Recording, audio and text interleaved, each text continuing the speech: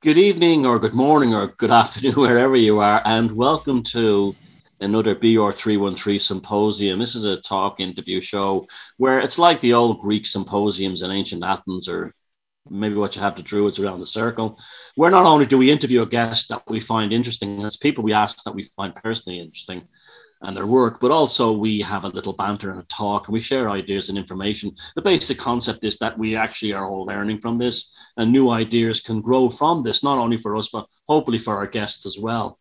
Now, today I have a remarkable man called Ramsey Dukes. He's also known as Lionel Snell, but for the sake of this, I'll prefer him as Ramsey because that's how I know him. Ramsey is from England. He was born in the mid 1940s, I believe. And whilst reading pure mathematics at Cambridge, he developed an interest in the work of Austin Osman Spare, and which we all admire greatly on this program, and started writing essays about this. Eventually, just led to writings and actual practice of magic, and a book called Essays in Magic, and on some other writing that brought him into close contact with the emerging chaos magic movement of the 1970s, in which he became an instrumental figure. Now, among all of this, he's had the remarkable experience of taking the Abramelin operation to completion, and this is going to be a fascinating talk. So, Ramsey, welcome to the symposium, and we're delighted to have you here. Thank you very much. Yes, I'm looking forward to this. Now, the first question is regarding a magical operation. Which is more important, the journey or the destination? Well, I'm very much a journey person, and destinations. I sometimes feel rather sorry for people who found the truth, because they don't usually end up very happy with it. Whereas exploring is very much what I enjoy. Yeah. When you look back on say something like the Abramelin ritual, and I remember reading once or hearing once that you said you didn't get the grand spectacular at the end, but over a number of years later, there was these resolutions that happened in your life that made you realize that you did get what you want when, I guess, the universe was ready. I've often believed that's a very important aspect of all kinds of spiritual, not just magical operation. Yeah. Could you tell us a little bit about that? Yes, I mean, it can sound a little glib, but I sort of think that magic tends to give you what you need, and sometimes that could be quite a sort of a rap. There was a lovely example. Do you ever listen to Weird Studies? That excellent podcast. Yeah, because in that I remember. One of them was saying years ago he did a magical operation to make a large sum of money. He didn't want a sort of just a small check or something, a large sum. And the very next day, a surprise check arrived, and it was for a miserable something like $63 or something. But what hit him when he looked at it was, how those old checks used to look: pay, name of bearer, the sum of in big letters, and then you write what the sum is. So he saw the sum in big letters, and he thought, oh shit. Now the thing is that if he had got £1,000, this was years ago, he would have probably spent it by now, and it wouldn't have changed his life much. Whereas that taught him something about magic, which many years later he brought up in a conversation, an intelligent conversation about it, and was still getting value from it. What it taught him about magic. So that's the sort of thing that happens all too often in magic. You get something which seems like a disappointment, but if you accept it magically, what does this answer actually do to me? Very often it's much more interesting than what you originally were looking for. There's a poetic unfoldment there. That's a very beautiful thing, I find, even in this even in kind of tragic or dark consequences. It's just like you said, it's giving you what you need. It's almost like a corrective force in your own dharma or something. I find that much in the county, even reading like the life of like William Butler Yeats and similar, his own things with the Golden Dawn. He was basically involved with Maud Gonne to the point where that's all he wanted. In the end, he didn't get her, but she said something very beautiful: for all his magic, for all his disappointment in not winning me over, he produced all this incredible poetry and became won a Nobel Prize. So there you go. It was the rejection of Maud Gonne and the need for her that made him a great poet. Yes, interesting. I think sometimes I think of the sort of reductionist materialist worldview has the effect of like crystallizing and freezing the world into certain fixed states. And a bit of magic that melts it slightly, and a bit of flow can take place. It's like, and it can hurt when it first it cracks and then begins to move. But very often, it's progress. It's taking you somewhere. I'm interested in the whole thing of you studying when you're reading mathematics at Cambridge. How did you correlate the two worldview, like the left and right brain, to use that cliche? How did you correlate those two fields? Well, you see, the interesting thing is that people just equate maths with science, but actually, in a way, it's much closer to magical thinking in certain ways. And I was very much aware of that when I was at school. We were doing maths and higher maths, so we were sort of high up sixth form maths lot, and the teacher came in at the beginning of the lesson and wrote, "Let I be such that I squared equals -1." Now he had a revolution on his hand, because we all knew that there's no such thing as the square root of a negative number. We'd actually use that in proofs to show that if reductio absurdum, if you ended up with a square equal a negative number, it couldn't possibly be true. So we had a sort of, where is it? And he said, well, think of it as another dimension. Okay, where's that dimension? What sort of thing? And eventually he sort of settled us down. He said, look, let's just, don't whether it's real or not. Let's just see if it works. And so he did the algebra, and it worked as algebra. Now, you see, he was scornful of what he called the folklore department, which was physics, where we didn't think we were allowed to look at anything if we didn't think it was real. But these numbers were called imaginary numbers, and they worked perfectly well. And the thing is, of course, that those imaginary numbers are really fundamental to all modern science. Electricity and things like that all depend on those imaginary numbers.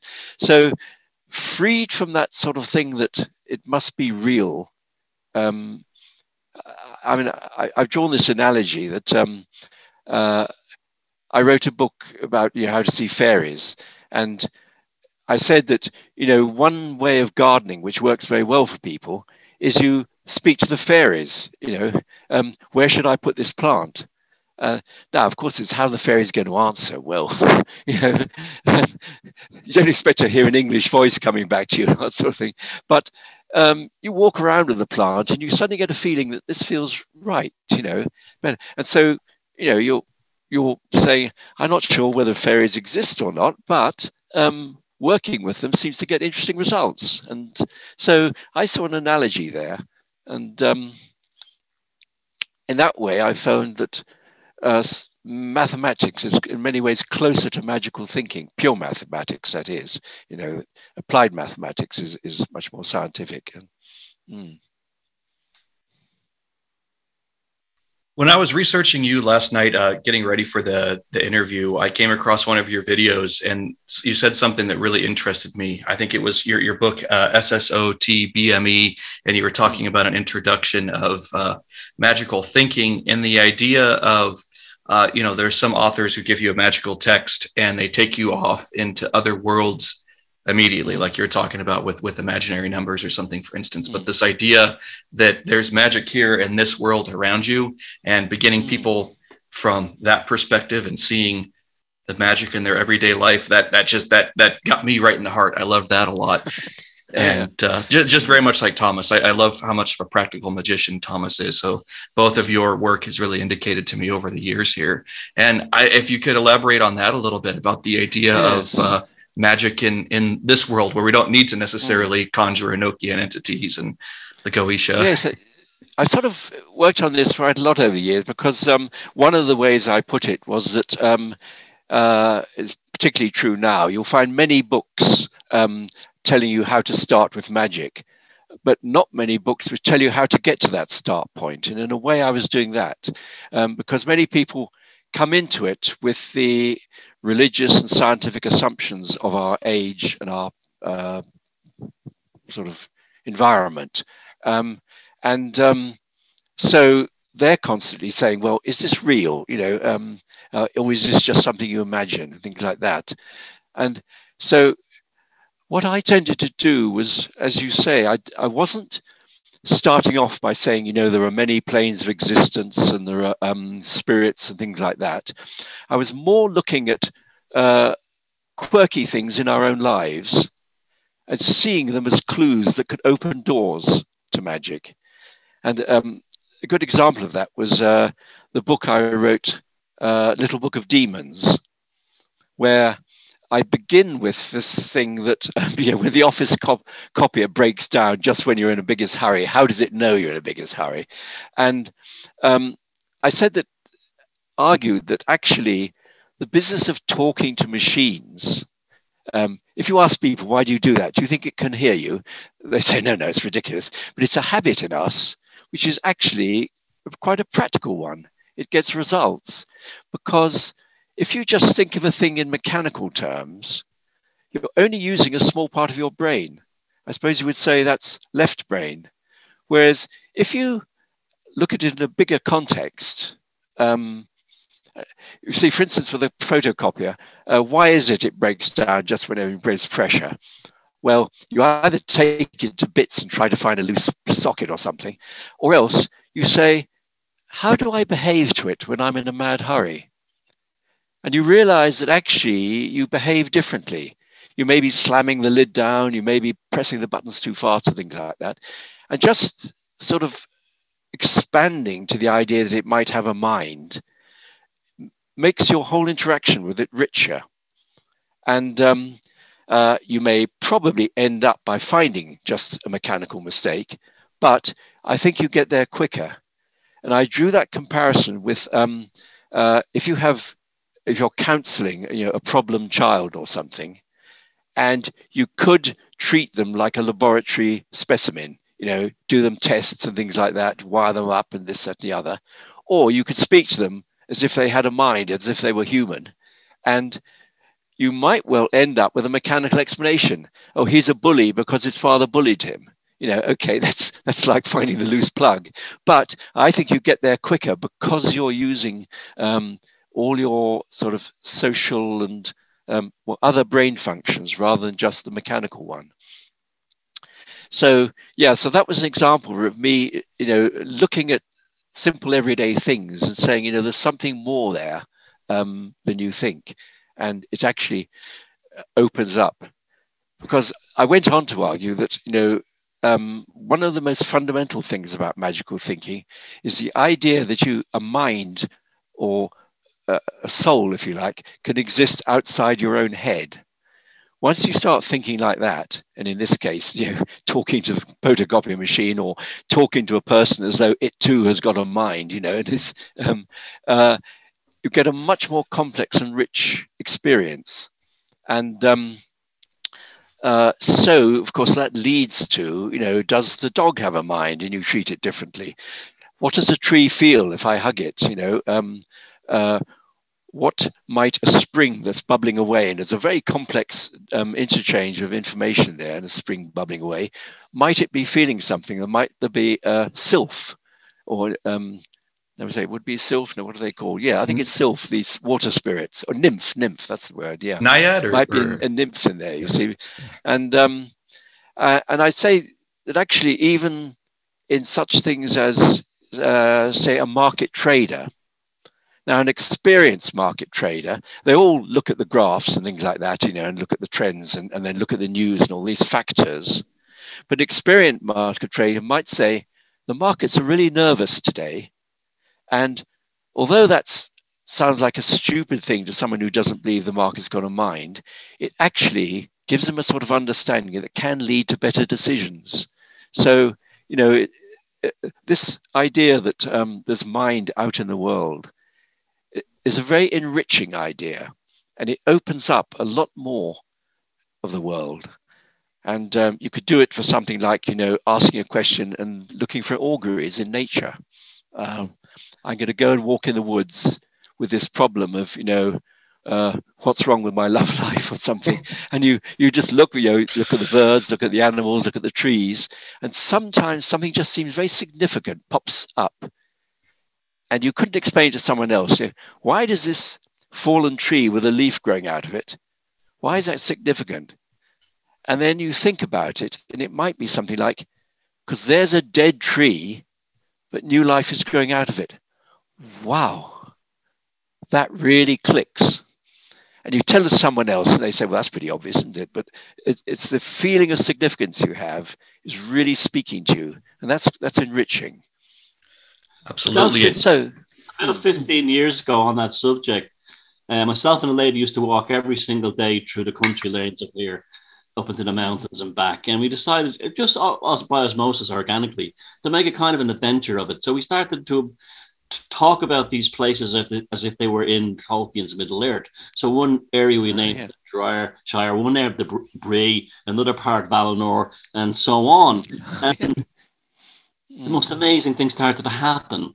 We started to experience fairy experiences, the fairy stray, missing time, seeing lights above rivers, having things like simple things that's so significant, like one day the farmer was leading a bunch of cows down the road and he had with the cow a bull. And he said, step behind the gate because the bulls can be dangerous. And we got behind the gate and this bull was like something from Middle Earth. It was like a creature like I'd never seen before. Then one day we're going around another field and there's a field full of peacocks. Out of the blue, the guy decided to start breeding peacocks in a field that was in Rivendell, the elves. The landscape actually became Middle Earth to some degree. Yes. Despite our saying, we'll go up here to Bree, we'll walk around by Rivendell, up by Valinor, and we would see things like lights above streams and everything. And this is something I remember as a child, even like coming home from school, I would turn the trip home from school into an adventure based on something I'd read in a book or a movie or something. And I think this is an incredibly powerful form of magic that does not get the gravitas it should get within the magical community. Yes. Did you watch the thing called Helia? I think it's called Helia. Yes. Now, that was a group of people who really were going out looking for magic. They were looking for these sort of links and strange things and all that. And I could describe it from a cynic's point of view. There's one episode I watched where the guy sort of went into a trance. They were in this building, and they asked him questions and things, and he said a few things which were really sort of pretty trivial and all that. And then he said, "I see a tin can." And oh right, yeah, he's seen a tin can. Then they go a short while later into an old deserted mine tunnel. And, it's a bit weird and they kind of feel the atmosphere and things like that. And then he sees a tin can.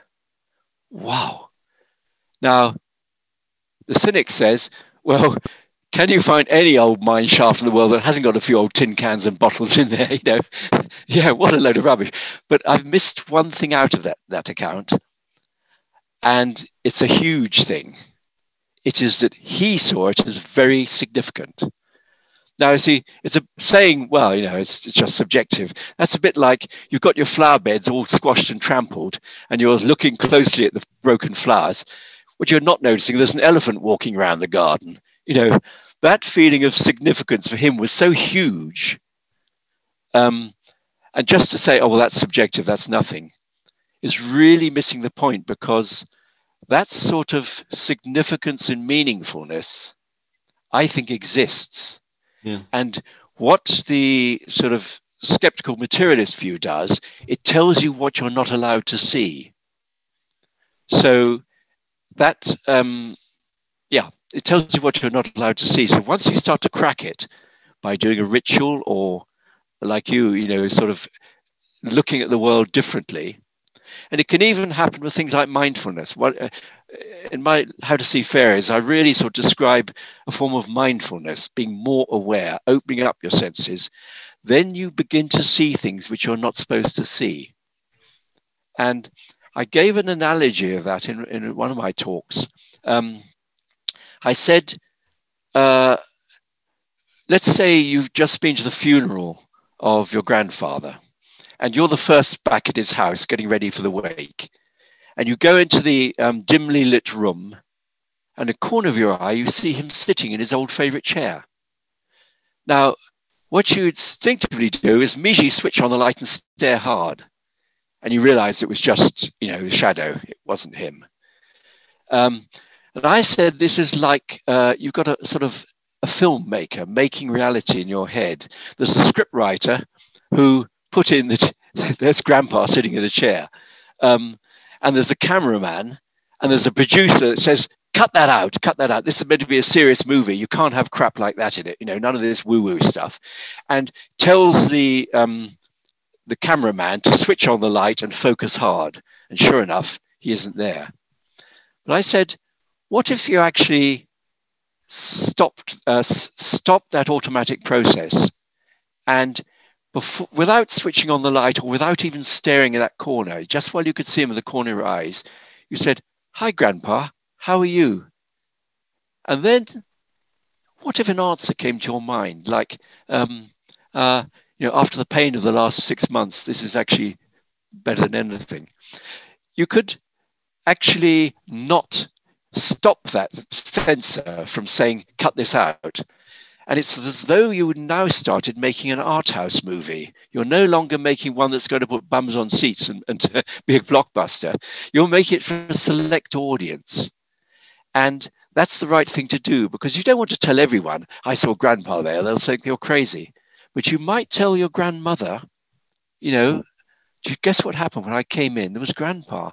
And he said, I asked how he was. And he said, much better now than the last 6 months, which were so painful. And she might find that very comforting. She might like your movie, that version of it. But I say it's, what you're doing is just sort of telling that sensor to step aside for the moment and live out the experience more fully. And a lot of that sort of magic is like that. If you'd had another person walking with you who said, oh, don't be stupid, this is just a fantasy, isn't it? It could have diffused it. It's like earthing static electricity. It all goes, the power goes. But if you let it happen, and then the critics will say, yeah, so really you're just telling people to be gullible, not to be critical. Now, what I argue is, no, you are critical, but after you've got results. You may only half believe in a tarot pack, but you do a reading and you get some results. That's the time to look at it critically and say, now, which of these results are good and to actually tell me something, and which ones I just don't understand, or, I can leave them. And so, in the case of that check, a big sum of money, the right result is to say, well, actually, it's taught me something. And in your case, the right result is you had a really interesting magical experience, and you wouldn't try to convince Richard Dawkins that magic was real from that, because you put it to the right audience and other people will understand it and say, wow, that's amazing. I'd like to do that. So it's about that big sum of money. There's a jester craft almost element of that, like a trickster kind of element. Yeah. Is this a third force actually doing this for its own fun, or is it your own nervous system playing with itself? Or do you have any theories on that? Well, I don't know if you've seen a book I wrote called The Good, the Bad, the Funny. And basically what I argued in that is that we're very much locked into a sort of theology of God and devil. And that locks us into us and them, good and bad, into dualities. And those dualities tend to split out into battles. And I thought, what if we thought in threes instead? Now, this isn't a totally original idea, because if you think of astrology, ask people what they know about astrology, and they'll say, oh, yeah, earth, air, fire, water. So they know about the fourfold aspects of it. And many of them know there are male and female signs, Aries, Taurus, they alternate sort of masculine and feminine signs as you go around. not so many people will say, oh yes, there's cardinal, fixed and mutable. People don't think of that so much. But that is actually like It's initiating, maintaining, and then closing down and getting ready for the next cycle or something. And that's like the three faces of the goddess. Now, you can describe a fourfold goddess scheme, mother, daughter, witch, Amazon. And that tends to typecast people. Oh, she's an Amazon type. Just as earth, air, fire, water. Oh, he's a fire kind. Yeah, and she's an air fire sign, that sort of thing. Fourfold things tend to typecast people. Twofold thinking tends to create oppositions and tensions. Threefold thinking is different because mother-daughter crone is not really about three types of women. It's about the evolving of one woman, the phases of the moon, growing to motherhood and then old age and then being ready for the rebirth. It's a moving, cycling thing. Just as cardinal, fixed, mutable is a moving thing, as is And so I argue that threefold thinking has got a flow to it. And so my question was, if we had a theology of God, devil, trickster, might we think in this much more free-flowing way? Now, the thing is that people tend to say, oh, yes, that's a good idea. There's the two extremes, and then there's the sensible middle path. And I say, no. That sensible middle just emphasizes that one line, that one dimension. But if you have the trickster as a third equal principle, like an equilateral triangle on its back, then you get this sort of flowing, living movement. And so I think that when people get locked into an us and them battle, or Britain versus the world, or whatever, that third principle hasn't gone. It's pulling the strings. It's like a puppet. It's playing the game, because all those sort of dualities ultimately are usually an illusion. Like Britain versus the world. Say I'm arguing for Brexit. Well, actually, my father, when I had my DNA tested, my father, as I knew, was a Saxon, because his actual name was Saxon Snell, and he came from a Saxon background. But my mother had gone up to her line had gone up to Scandinavia and down to the Western Isles as a Viking, and so, okay, people think I'm very British, but half of me came from Saxony and half of me was an invader from the north, So what right have I to call myself British? What right has anybody to call themselves British? This very clear distinction, when you look closely at it, it crumbles away. And so what do you end up defining? If you've got a British passport, what if I got a South African passport? Would I stop being British?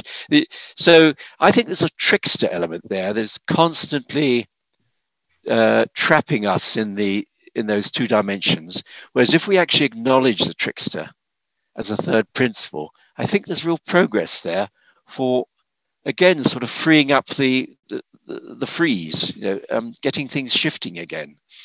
Yeah, I think that the threefold thing is extremely important. It seems it's definitely central to things like Indo-European mythology, where gods are represented. Ireland is Era, Folda, and Bamba. Same goddess, but three expressions. You have the Morrigan, who's the Morrigana, the Bathe, and the Morrigan. And that's like the same thing. You see this over and over again. It may be even a proto-European thing, because if you look at some of the very earliest European artwork prior Indo-European, you have triple spirals everywhere, or three dots everywhere. Yes. So this...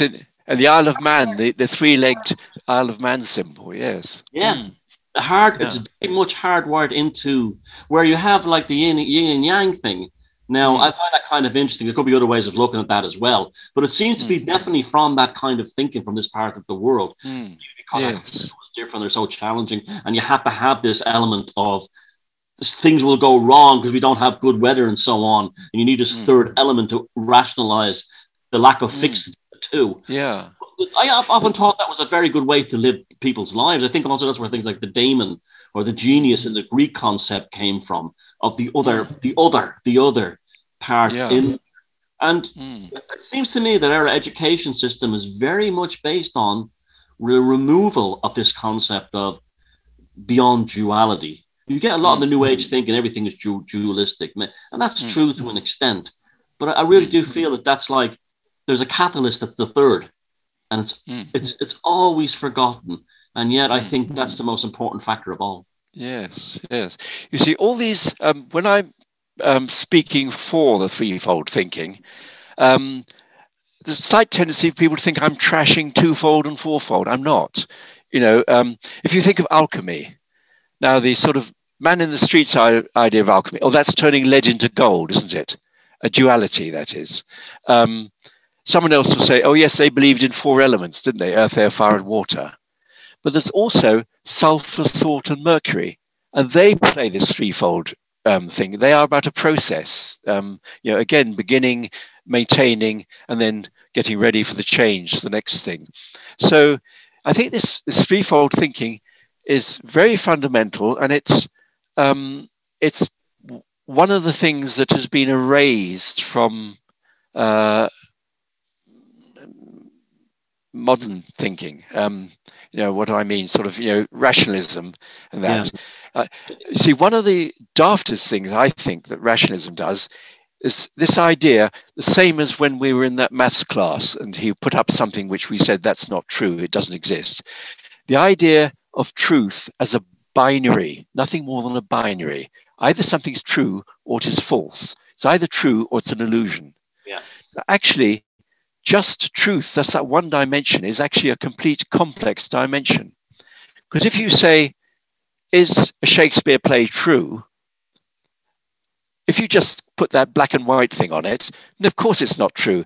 How did he know Julius Caesar said that at that moment? You know, it's historically inaccurate. There weren't clocks in those days, things like that.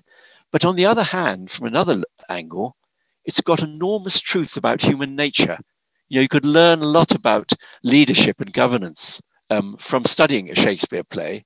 So there, it's both true and it's not true, because truth is actually a complex thing with a lot of different aspects to it. It isn't just a binary yes or no. And in fact, going right back to Egypt and the Bhagavad Gita, people had three measures of excellence. It was the good, the beautiful, and the true. And they weren't like sort of three rival things. They were all enmeshed. You know, I think the Greeks would say things like, it can't be true if it isn't also beautiful, or it can't be beautiful if it hasn't got truth in it, things like that. They're really talking a three-dimensional world, which has not only been placed by a one-dimensional world, but really just a binary thing, true, false. That is such a degrading of experience, such a degrading of what can happen.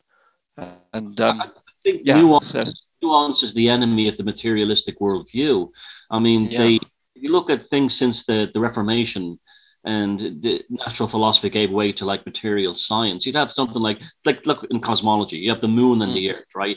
They study the orbital rotation of the moon around the earth, but they don't, within the same field, study the effects of the moon upon the tides, human emotions, behavior, the flowering of plants, where that would have been more we're in the natural philosophy world, that would have been incorporated. And that nuance, you know, it's like, here's the moon, here's the earth, let's talk about everything about it except the actual fundamental important relationship it plays in the actual processing of life on this planet. And I find things like that you start adding out that nuanced thinking to these materialistic concepts, they rapidly fall apart. Then this is why there has to be stringent orthodoxy built with hardwired within academia and so on. This is an example of you know, where the materialist worldview tells you what not to look for. Imagine a typical sort of, you know, double-blind test on 1,000 people to test a new drug. And if one of the research teams says, hey, we've got all this data, let's look at people's moon signs to see if that's... Now, what they would say is, come off it. We'll never get published in the Lancet if we put in woo-woo nonsense like that. So here's something that would be dead easy to look at, and they could use machine intelligence to quickly come to a conclusion, which might be negative. But the orthodoxy says you mustn't even look at that because it would not be accepted. Now, the interesting thing to me is you could talk about a sort of golden age of science, which was from the middle of Victorian times, when all the big discoveries like electricity, the foundations of what was, radium and radiation, and what was going to lead to quantum theory and things like that. Those really big issues came up in the latter half of the 19th and early 20th century. Now, in those days, science would look at everything. They looked at phrenology, they looked at eugenics, they looked at, now, a lot of the things they came to negative conclusions, but they were prepared to research all sorts of things, life after death, the Psychical Research Society and things like that. So that was a very rich time for science, and they were prepared to look at practically everything. But it's boiled down now, it's a very limited set of things you're allowed to look at. Anything else you won't get published, It's Why do you think they put on the blinkers? Why do you think they did that? I have a friend here in Ireland who's a geneticist, and he's like, he does not believe that quantum physics is real. He goes, load of nonsense, it's all made up. And yet he's like a very well-educated, open-minded man otherwise. But I can see he actually applies blinkers to himself. Where does that come from? Yeah. Yes. Well, you see, the thing is, I've described this sort of rationalist, materialist view. It's really a dumbing down. I compared it with the magical thinking where you put mind out into the world. It's a dumbing down. And they will justify it by saying, well, look what science has achieved. Well, actually, if you want to make achievements in this material world, dumbing down is the way to do it. Politicians know that. Trump didn't exactly give a most intellectual political theory. He said, let's make America great. Brexit was won by people saying, let's get the power back. It's a dumbed down thing is very powerful in a dumbed down world. And so, it's a good reason to be dumb and do all these things if you want to do certain things. But if you want to live a richer life, a more nuanced and textured life, then don't be restricted by all that stuff. There's an example like that where I've quoted, where a skeptic might say, if you're having women troubles, how ridiculous to light candles to the moon and burn incense, because that's a lump of rock out there. It's got absolutely no connection to your experience of womanhood. But of course, our whole perception of the world is a virtual reality created by the brain, inside our brains. You could be hypnotized to think the moon was a dish or something. It's your brain creates this movie, as I've given that example, creates a movie that it's supposed to see.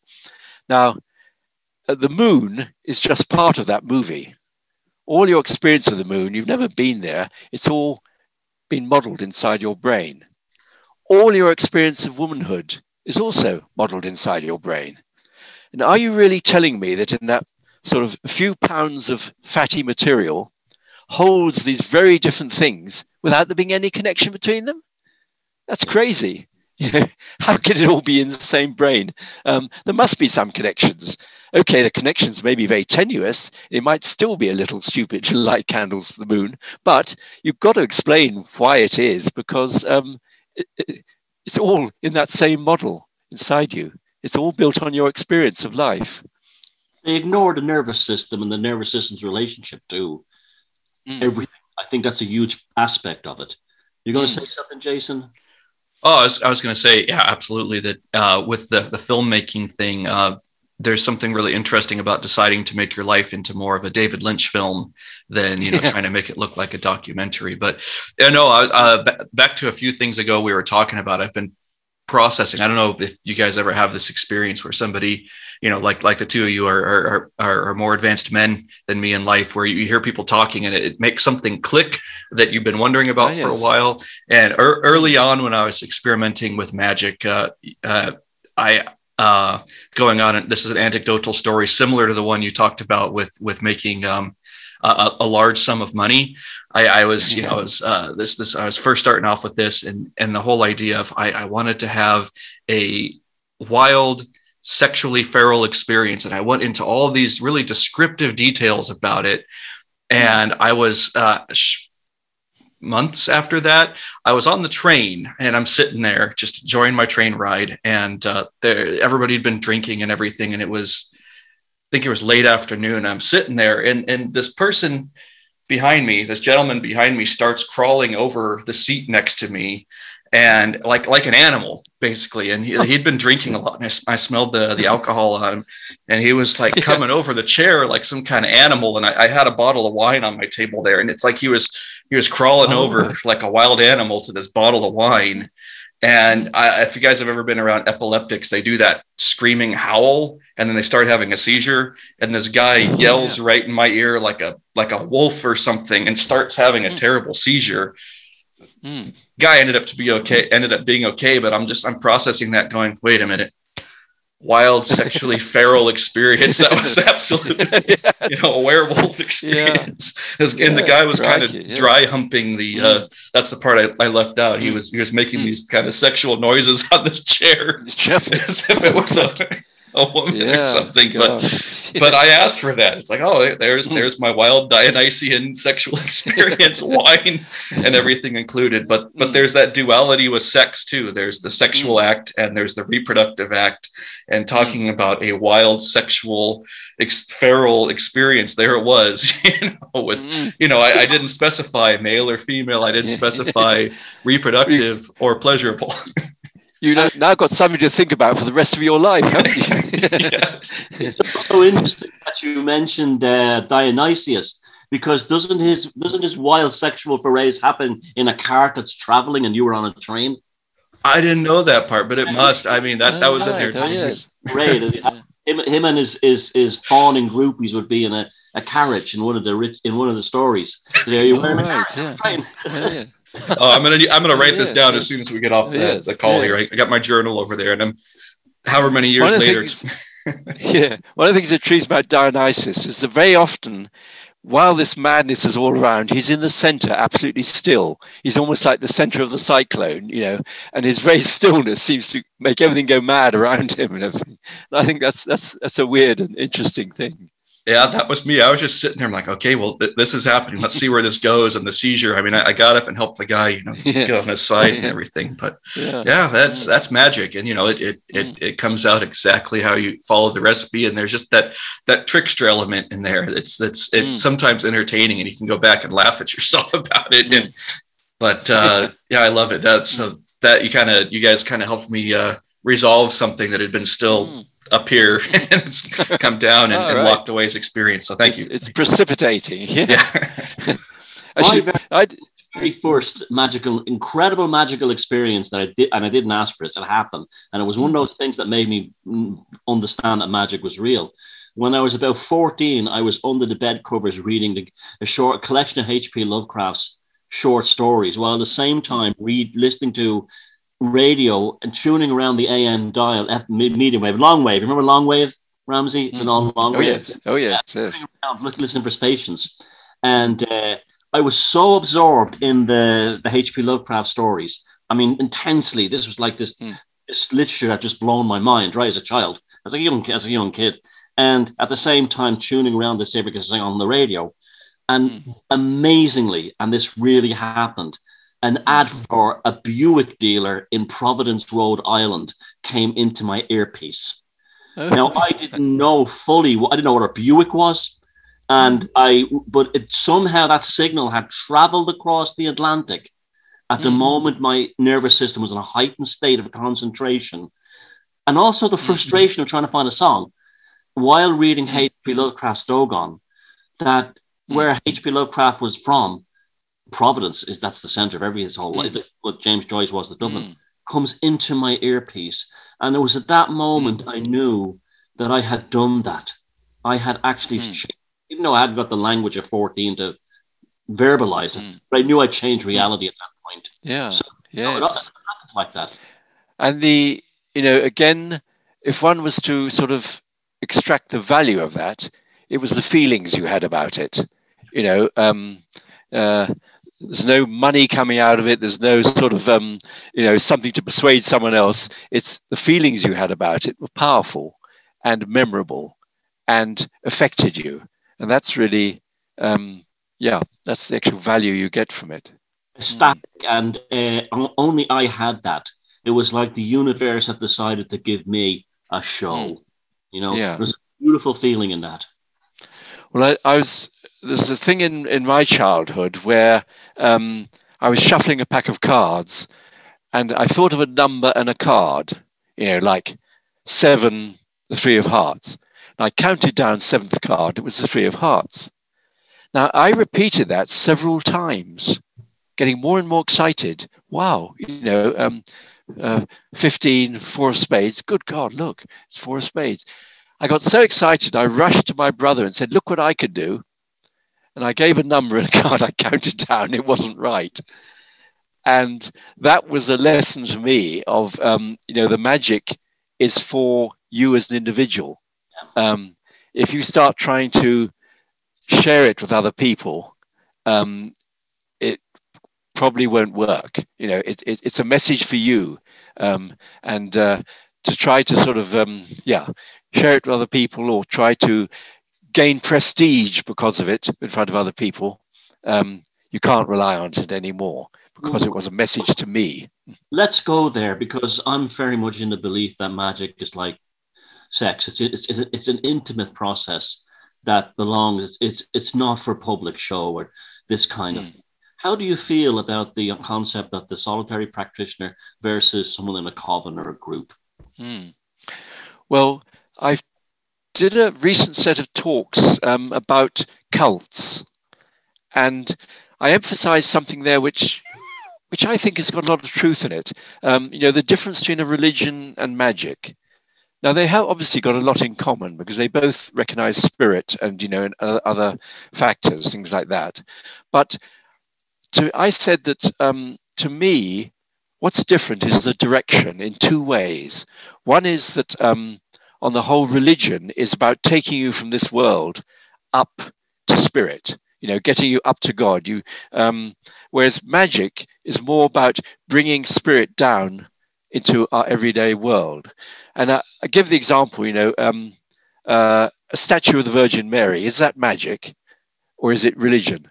Well, it's magic because someone has carved this bit of stone and brought in the spirit of the Virgin Mary. So it's a piece of magic. But why did they do that? So that people could kneel in front of it and be lifted up to spirit. So the overall thing was religious, but it happened to be a magical act in a religious setting. Now, that, of course, was the very thing that worried the Protestants, the Puritans, because they said that's idolatry.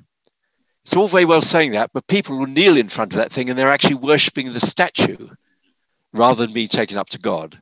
And so that's the sort of thing they hate about magic. They see it's actually the opposite of religion in that sense. Whereas in its own right, it's a very valid thing to do. The New Ager who washes his crystal and blesses it and makes it into a power object, he's bringing spirit down into it. And the other direction thing is, I think that it isn't really religion unless it unites people into a group. A belief which has an in-group, a cult, if you like, to use a negative word, a cult around it, that's religious. Whereas one person's ideas is magical. And I'd say if you're an anthropologist and you saw a whole tribe dressing up with deer horns and sort of dancing like a deer, you would say, oh, that's a religious festival because it's sort of, it's binding the tribe to their totem animal or whatever. Whereas if one man or perhaps 2 go off in private and put on horns and dance like a deer, now that suggests it's a magical operation. They're probably doing that so they can hunt better or something like that. you know. So I think very much magic is on the side of individual experience and things like that. And if you do have a group ritual, which is a wonderful thing to do, you know, you get amazing experiences in a group ritual. The real importance of it is what it does for each of the individuals in that. The other part of it, which is quite valid, you know, we're trying a group intention. I say, well, really, that's more of a religious, the way it's working out. And it's not, I'm not trying to be hard and fast on that, but it's just like the direction is more religious if you're trying to do a group thing for a group purpose. Yeah, you were saying there about cults. I've known a couple of people who were in cults and they were absolutely happy. Genuinely, they were, before it went bad or if it ever went bad, they were genuinely blissful and happy and very contented members of society. But what always struck me about them was that there was no them there. It was the happiness that was brought about by the cult. And if anything happened to the cult, it was taken away, or it happened like the leader died. The traumatic effects on these people was absolutely atrocious. Yes. That's very interesting because, you see, I gave 4 talks, and the first one was about the bliss of cults. And I gave an example of one which had been on Netflix, Buddha Field, where the pictures they showed you at the beginning of it, you thought, wow, I want a bit of that. You know, it was amazing. And in fact, one of the people said, these people were so alive. You know, I wanted to be part of it. It was beautiful. But as you say, it went wrong. And so the question I was asking in that series is, how could you tell, you know, what's the danger point? And the sort of conclusion I came to is to put that very question. There you are, really getting something out of the cult, a sense of purpose. Your life is now meaningful. You know, you're relating to people in a better way than you ever did before, because usually people come into these cults from a low point in their lives. You know, life was dull, boring. They were getting nowhere, and they join it and they find everything they want. And so I said, I think the question to ask is, what would happen if this was suddenly stopped? If cult busters, my family got cult busters to come and kidnap me and take me back and decondition me. Now, would I go back to my old boring life, taking this richness with me? I've discovered my joy. I've discovered how to relate to people in a way I never could before. Can I take that back and enrich my dull old life? Or will I be utterly shattered that this is taken away from me and I won't be able to adjust? And that, I felt, was really the fundamental question one should ask in a cult. At what stage, and this is really the magical question, what stage am I gaining something from this that will make me actually a better person in any society? And what extent am I just an addict who's got hooked on something that I won't be able to give up? I'm frightened of giving it up. I'm frightened of leaving. I'm frightened of, Yeah, I think that third force is the reason why cults break down. To teach the people in them, no, it's your ass you have to be responsible for. Yes. It's inherent. Yeah, that's true, isn't it? Because a cult, I drew the comparison with an egregore. And the thing about an egregore is it forms a solid edge by having enemies. You know, if you really want to get people in a unified, you have a common enemy, you know, the ordinary life, the grey forces or whatever. And this individual thing tends to erode those sharp boundaries. And that's why you're very unpopular in a cult if you are too much of an individual. Start asking questions, you know, or whatever. You're damaging that skin. We see this on the macro level with the whole coronavirus thing. That virus has been transformed into some kind of demon or entity that many people are pathologically terrified of, as if it's actually stalking them all over the world. And at the same time, too, if someone says, well, you know, let's look at this objectively. We've survived bigger plagues in the past and so on without having all the strict thing. They're treated in the same way heretics were treated in the Middle Ages, with absolute revulsion. And the religiosity is very powerful. You see people wearing the mask, the social distancing, the washing. You have all these kind of like almost Orthodox Catholic type rituals where it's giving them back something that say secular society is taken from. It's a very powerful process to stand outside and observe from neutrality. Yeah, that's very interesting, isn't it? Yes, you say it's giving them something I mean, I sometimes, when the world was looking very, very shaky, I was aware that what we really need is an enemy. We want an invasion from outer space that would unite humanity. And I think that this, in a way, it's interesting because it would be nice if it did totally unite humanity, whereas actually it's partly fragmented humanity. There's oppositions have given up, but it has got that potential. Looking back on it, we may say that was one of the biggest international cooperations, the scientists working together for things like that. And having learned that might make it easier for people to actually do something about global warming and the damage to the environment. Because here's one example where sort of an international effort worked. And so it's, there's possibilities inherent in this, what some people see as a totally negative thing. And to say that is not to say that it isn't negative. It's to say that, well, it's the alchemical thing, isn't it? Out of blackness can come gold. It's partly what you do with it, what you're open, what you're going to allow to happen. And yeah.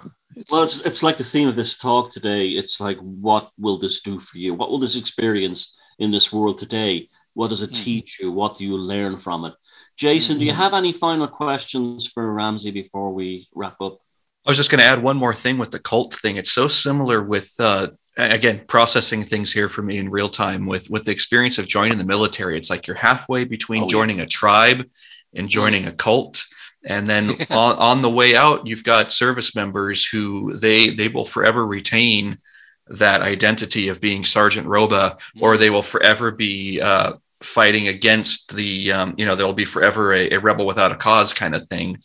And then there are the other types who they get out and they just try to find the next group. They go become born again Christians, or they go, they go join some veterans organization. But it's like you do find the common enemy there. I was coming in during the recruiting surge, when they were telling troops that, you can't wear your uniform outside because somebody's going to kill you because they hate Americans and stuff. And there are enemies within the US, and, watch out for your neighbors and your family members that do this and that. There was just that thing where you take a bunch of kids right out of high school and college, indoctrinate them through, when I came across Thomas's work, I was in the military, and it's like, oh man, ritual, military ceremony, it's the same thing. You go see a change of command, or a morning colors ceremony, and it's like that's ritual magic right there. They might not know that it's ritual magic, but that the amount of like you're talking about, bringing something down and putting it within an object, whether it's the Eagle Globe and Anchor that a United States Marine gets, you get, this little thing that goes on a hat that you're given at the end of boot camp. But when your drill instructor puts that in your hand, it's like, holy shit, it gives me chills just now thinking about it, But that's a wonderful example, because I actually referred to the military. I draw that comparison in the last video I did about cults. I said, I go to describe a cult that does all the worst things. And I don't say it's, isolating you from the family a lot of the time. You're behind barbed wire. And even like the sort of most crazed cults, you're being taught arms, to use arms. Right. And I said, actually, what I've described is a young man joining the army. And many people would be proud of that. But they say, that's different because they understand the army. And it's a very good example. I would just say to anyone, if you want to see how entrenched occult thinking can become in military, go to Wielisburg Castle, the SS Temple in Germany, near Hanover, near Paderborn.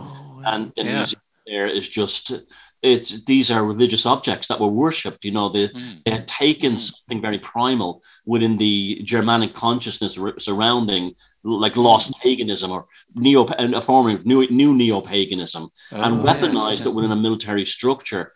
Frighteningly so, frightening. And it's funny, myself and Jason spoke about the big things. Seeing an SS helmet wasn't frightening. Seeing a gun wasn't frightening. What I found the most disturbing were those little insignias, badges, service medals. There's something talismanic in a very dark way about them. And that they seem to be the the center of the military power. I don't know what that is, but maybe I'm wrong. Yeah.